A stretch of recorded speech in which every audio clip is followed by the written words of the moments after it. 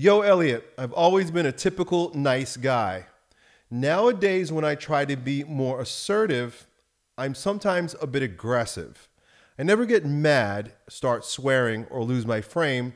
I simply don't behave the way I want to, but the way I'm used to.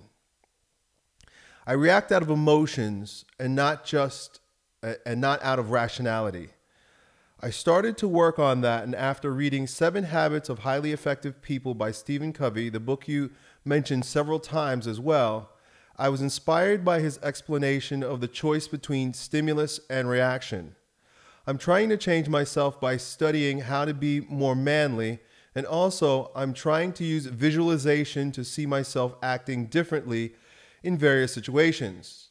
In reality, I often come back to my default reactions. I lack control, especially in tense situations, and it's very hard to find that choice which Covey talked about. I guess I'm too often in the magician archetype. I read a lot and study all the time, but it's hard for me to put it into action. Being able to decide on my reaction to any situation is my main self-development goal. How to make those theoretical ideas a part of myself, how to embody them, practice them, and eventually master them. Well, you're well on your way, and having that understanding that you can create a space between a stimulus and your response is the key. The fact that you know that you are in control of how you respond is super important. Now, I have to draw attention to the internal versus the external response. The work for you right now is to modulate your external response. The thing you actually do, right? It's not so easy, and it takes a lot of time to really begin to resolve that gut reaction that we have to things. And so for the most part, you say that you never get mad, you're not swearing, you don't lose your frame, but you say, I simply don't behave the way I want to, but the way I'm used to. Well, by the fact that you're not getting out of pocket, right? You're not off the chain. You're not losing your frame. You are in an external way, right? And so the way we interact with the world is how we are perceived, and it's going to impact the reflection that we get, right? It's going to reflect the reaction or response that we get from other people. So it's very important to work from the outside in this regard, right? It's easier to modulate your behavior than it is to modulate your feelings, because feelings are unconscious, right? Feelings are spontaneous. They are their reactions, right? They happen without us even thinking about it, right? Something happens and boom, you feel it on the inside. It just stabs your heart, or sometimes I'll feel it in my belly, or I'll feel it in my solar plexus, like I stop, right? That is super primal, right? Because if you just think about us as a developmental man, right? Like the very first thing that we do under the threat of danger is, right? They say freeze, right? You got that. You got these typical primal responses, right? Fight, right? Right, and that would be you if you were externally becoming mad and losing your frame. Fight, right? Flight, which means, right? I'm backing away, right? And I'm afraid. I feel guilty. I feel ashamed, right? That's how it shows up today. But really, both of those proceed from an initial freeze. And that freeze happens always physiologically. In fact, all of these responses are physiological. They happen in your body typically through the pattern interrupt of your breathing pattern. You interrupt your breathing pattern. That's how you know what's happening with your feelings. Feelings are always physical, right? So this is where we're going with it right now. We'll talk a little bit about what you're doing on the outside, but I think you're doing fine. Let's dig deeper and talk about what's happening on the inside, because that's really where you're probably getting most hung up, right? And so feelings also lead to thoughts. So now you're judging yourself. You're having feelings, which are gut reactions, the primal responses, and then you're judging yourself based on it. That loop, we gotta break that loop. And so we're gonna break that loop by breaking it down and giving yourself some grace. about how it's happening, why it's happening, and that it's okay. Just going to give yourself some time. So that initial reaction that's unconscious is a form of a survival reflex, right? It's a primal survival reflex that gets your body primed to do something when there's a threat. Now, we no longer live in a time where we're being chased by tigers or bears, right? Well, we got bears around here. Or, there might not be a warring tribe, waiting to take you out, right? So we don't actually have real threats, right? Most of our threats are mental. They're contrived. They're made up. They're a slow burn of a threat, meaning you're thinking about what could happen, what might happen, what they're thinking, what they're, how they're responding, right? They're all social. They're more mental. They're all more made up. They're not legitimate threats. But your physiology doesn't know that. Your body doesn't know that. So your body reacts as if a tiger is chasing you, right? So you've got that initial reaction. This is where Stephen Covey's advice becomes very helpful. There's that initial jolt to the physiological. There's that initial, right? Sometimes I feel my shoulders hike up.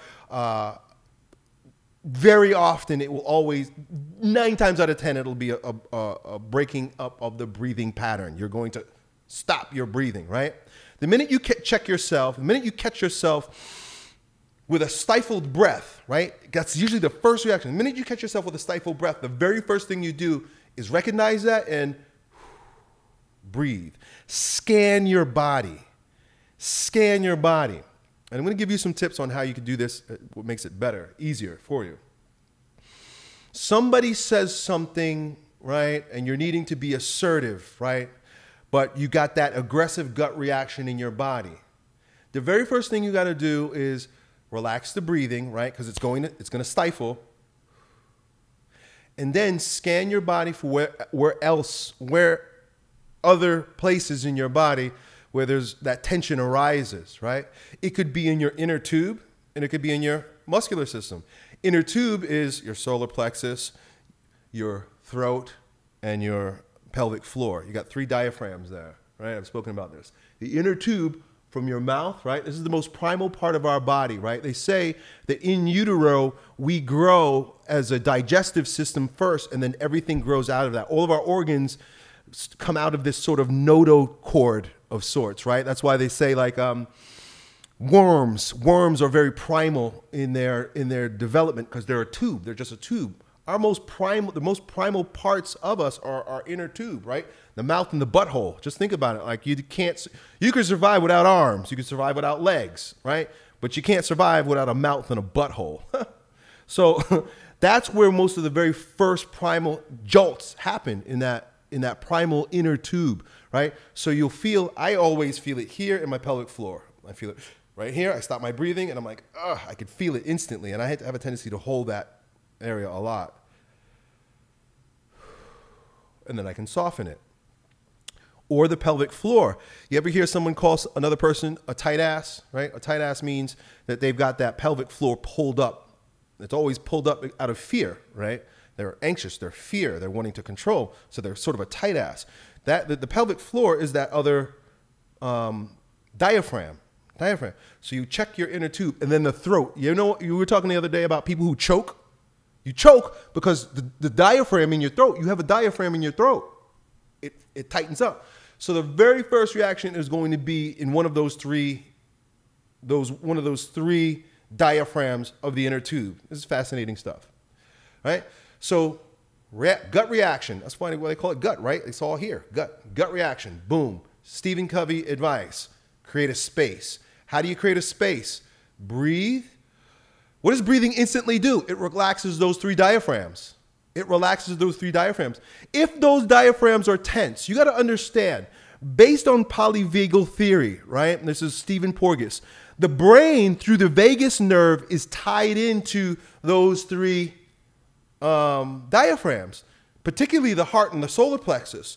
So if there's tension in any of those diaphragms, the brain starts to get dumb, right? Because now it's fight or flight. You go to your reptilian brain, right? That may be part of it. I'm probably not getting this all biologically correct. But the whole thing is that there's a jolt in the inner tube, and then the brain starts to figure out, what do I need to do? Do I need to lash out? Ah! Do I need to run, right? Some people, they feel a sense of guilt. And if you're not careful, you're going to go down that route. They have a sense of guilt. What is guilt?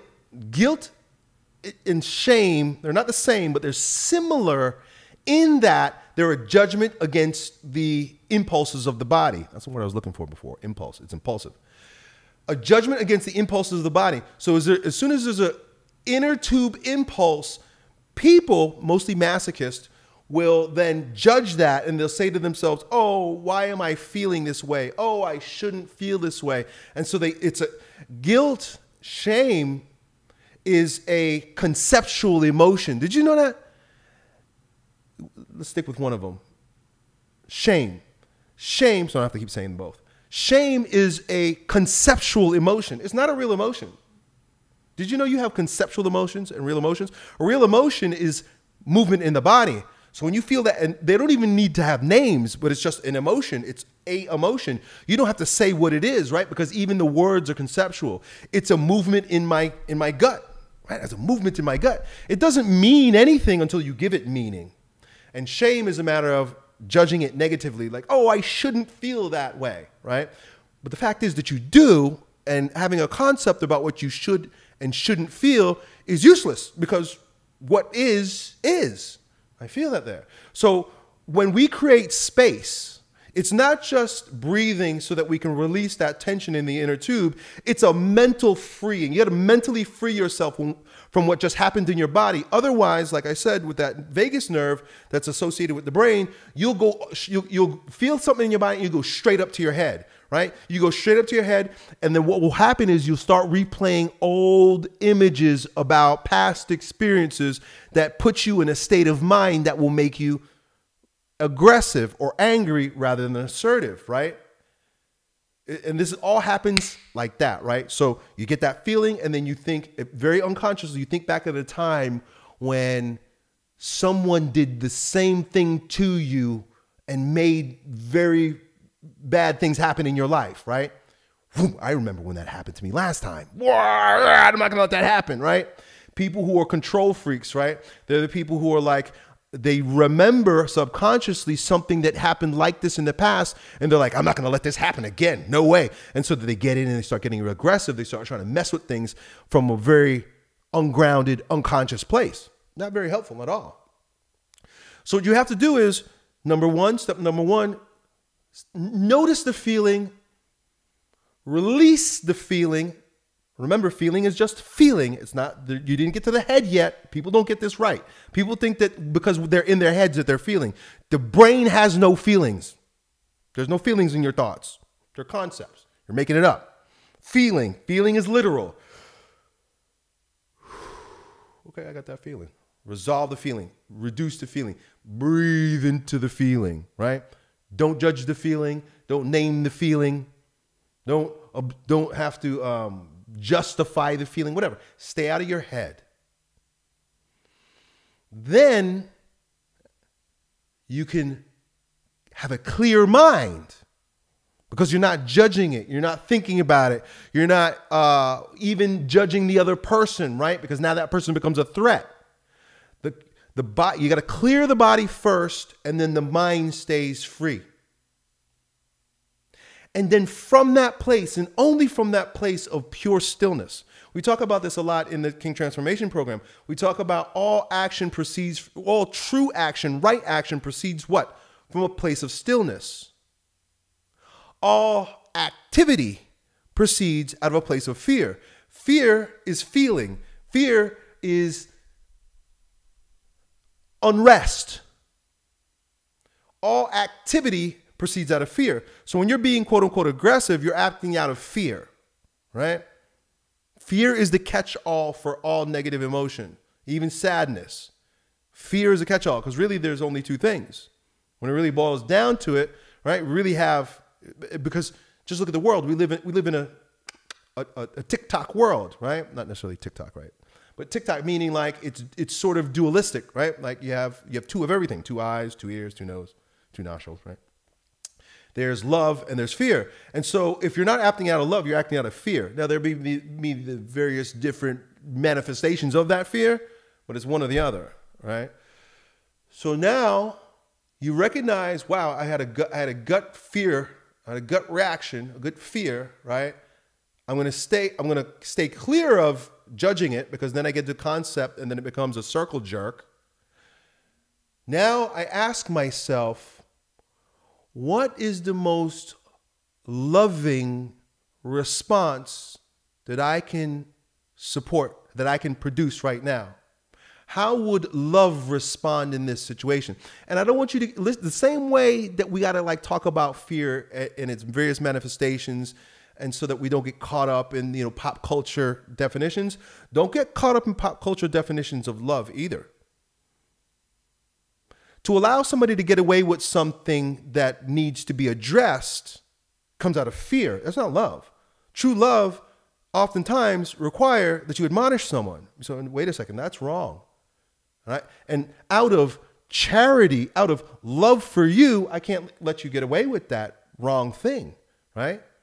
Out of my love for you, I can't sit back here and allow you to get away with this wrong thing. And people will get offended because they think that you're coming from a fearful place while addressing them for this, right? So they become defensive right away. I had to talk to one of my children the other day, and she was doing something that I didn't like, right? We were talking and she was interrupting. I had to stop it and I had to let her know. I said, listen, out of love for you, I'm going to say this right now, because I wanted to prepare her not to take this offensively. I was like, I need to say this to you, not because you're interrupting what's going on right now. That's an issue in itself, and you know that that's wrong. But out of love for you, because you need to learn how to have self-control, I would like for you to master this for yourself, because it's going to help you later on in life. That's love. So now I proceeded to admonish her, right? Rebuke, one of these words, right? Rebuke her, and to say, listen, you can't do that, and this is why, blah, blah, blah, blah, blah. But it's from a loving place. So you get two places to come from, but you cannot choose if you don't stop. And I know you understand all of this. That's why I don't even know why you're asking me. I know you understand all this because we've spoken about this, and you've read Stephen Covey, who produces this concept very artfully.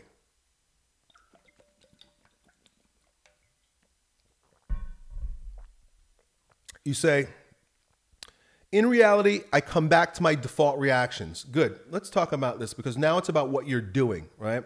We spoke about noticing the feeling and being disentangled with the feeling, not judging the feeling, being detached from the feeling. No thoughts, no thought, feeling, no thought, space, clean slate, right? And that's an act of the will. Both of these things are act of the will, right? And if you are of the habit of creating BS, creating stuff up in your head, that just takes practice. It just takes practice. It just takes practice. The more you do it, the more you commit to doing it, the more you practice it, the better you'll get at it. Now, you say, I come back to my default reactions. Your default reactions never ceased because they're unconscious, and they'll be there for a little while. He says, I lack control, especially in tense situations where I find it hard to choose, which Covey talked about. This is where you seem to be struggling now. The default reactions are going to be the default reactions, and you have no control over them right now. Don't try to. Don't try to have control over the default reactions, the gut reactions. They're unconscious. Notice them, like I said, create space from them, and then, like Morpheus in the Matrix, right? Blue pill or red pill? Which one are you going to take? Blue pill is, I'm going to act out of this emotion right now. There's this emotion. I'm going to conceptualize the emotion, make up a story about this emotion, and then I'm going to act out of it. Blue pill. Red pill is, how does love respond in this situation? How can I operate out of love in this situation? And that's what assertiveness is. The difference between aggression and assertiveness is comes from a place of love, self-love and charity for other, right? And love for God. Charity, anger, blue pill, red pill. I read a lot and study all the time. It's hard for me to put this into action. Being able to decide on my reaction in any situation is my main self-development goal. I will leave you with this. If you don't know what to do, don't do anything at all. You're better off doing nothing than trying to figure out what to do. You may not even have the capacity just yet to be able to speak free from emotional entanglement. I understand, because sometimes it happens with me too. I'll pause and it's like, okay, I'm gonna bring love to this situation, but because my body is still frazzled, I'll talk loud, and then my kids will take it, they'll take it the wrong way. It's like, no, I love you right now, and I'm saying this because I love you, but because I still feel this stuff, it's coming out loud. It's coming out aggressive, right? Even though I'm not trying to be aggressive. It's just my body. What can I do? Don't say anything. Don't do anything. Leave it as is, whatever the situation is, and then either come back to it later, right? Here, this is important too. This is real important. Allow yourself to be misunderstood for a little while. Allow yourself to be thought of as wrong for a little while, right? Because a lot of times we want to squash that right away, right? Somebody says something or does something and you want to justify yourself right away.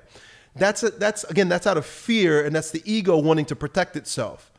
Let yourself be misunderstood for a moment. It's okay, because you can come back later and you can rectify that. Let that person walk away thinking that they won, or let that person, whatever it is, let them walk away with that wrong thinking or that wrong attitude about it that you know that you need to correct, but in the moment you can't do it. Let that person go. Say, oh, one of the best phrases to sort of just seal that for yourself and for that person, knowing that at this moment you're remaining neutral, but you'll come back and address it, is just this. Is that so? And I'm not saying fake it, but when I do that, because I just did it, I catch myself with the wheels turning. And I think when a person sees that in you, when you go, is that so? When you turn your head, this is what I do. I go, And then I walk away. That means I'm going to think that one through, and I'm going to get back to you on that. Is that so? That's what I'll do sometimes too. That is almost like, really? Really? You think so? Okay. Right? I do that kind of unconsciously now. Like that, I made that a practice many years ago, right? I'll just go, is that so? Okay.